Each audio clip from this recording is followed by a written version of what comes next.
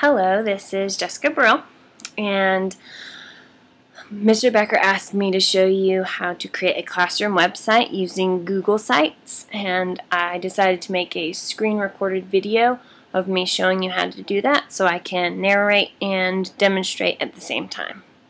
So I've logged into lexington2.org and I clicked on the Sites tab, and this will be the screen that will come up. And what we're going to do is we're going to create a new site. So I'm going to show you a few things on how to create a new site, and then a before and after kind of image. Okay, so click on the Create a New Site button, and this will be the page that will pop up. Up here we have templates to choose from. We can name our site. We can choose a theme, and then there are more options at the bottom, and that's what we're going to click on first, because we need to make sure that our site is viewable to everyone.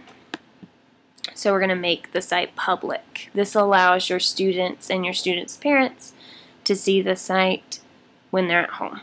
So make sure you make the site public, and then we can add tag words under site categories to help the students find the site if they're searching on Google.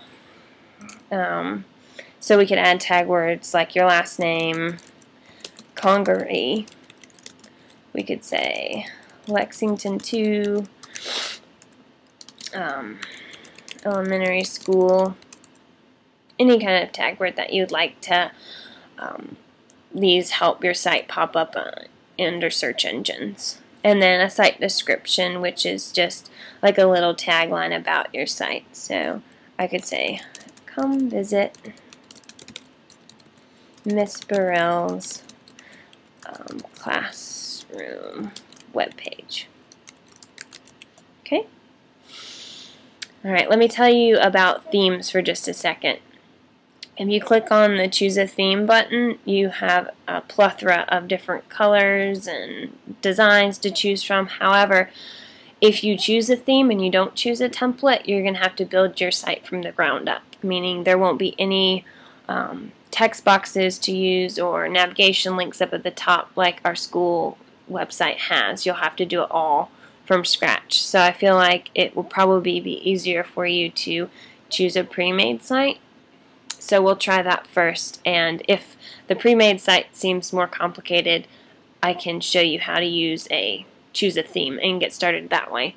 But we'll do a template first. So name your site. I'll just name this Test 1. And then we're going to browse the gallery for more templates. And I went ahead and I chose a template for us to save us time, but there are many different categories and templates to choose from. You can go under school and education, and they have some classroom websites made that are super cute. But the one that I chose to make Mr. Becker's web page was under clubs and organizations, and it's the neighborhood site template.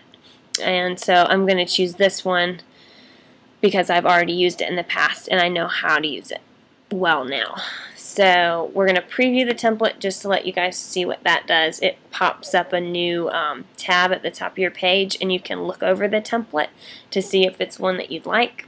The reason that I chose this one is it's basic.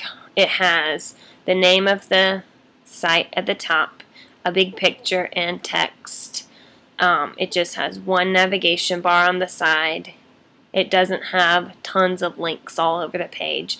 And then these things down at the bottom I just deleted when I made Mr. Becker's site, so I don't have to worry about keeping up with all these different. It's almost like having lots of little blogs that you have to keep up with, and I didn't want him to have to do that, so I just took all that off, and I'll show you that in a minute.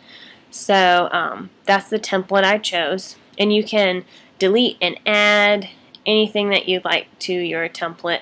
The reason I like using templates is because these links over here are pre-made, so I can rename them, but I'll already have links to 6 different pages that I don't have to make from scratch, which is very nice. So I'm going to select this template. I have my site name, my template chosen. I don't need to look at themes. and I made sure that everyone can see it. So great, I'm going to create a site.